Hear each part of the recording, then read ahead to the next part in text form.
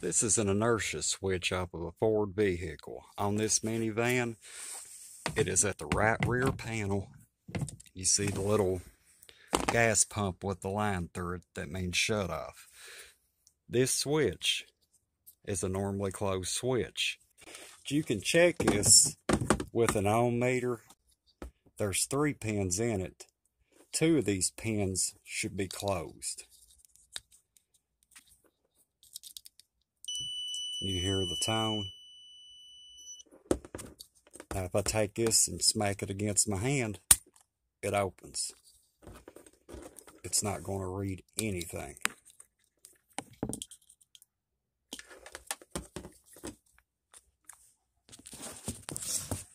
Now if this switch opens up, if you hit a pothole or it just becomes weak over time and opens up, you'll need to mash that back.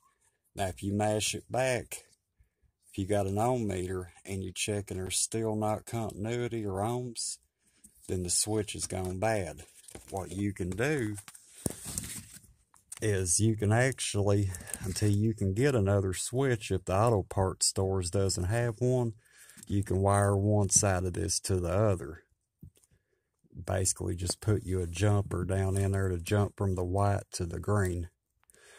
The green on this one, the green and the yellow comes directly off the relay after the fuel pump relay closes. It goes through this safety switch, then goes back down and feeds the module power on the white wire.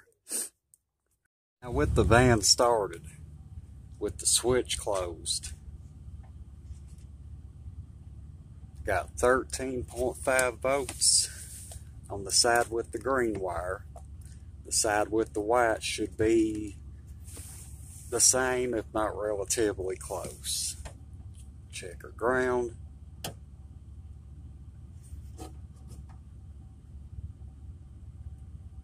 It's jumping around, but it's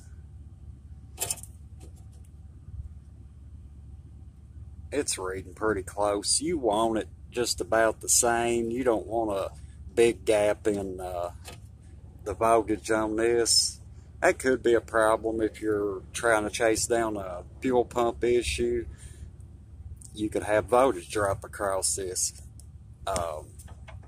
even if it's not completely bad, due to corrosion on the inside. So you want to check voltage from one side and then check it to the other with the vehicle running, if it will start, that is.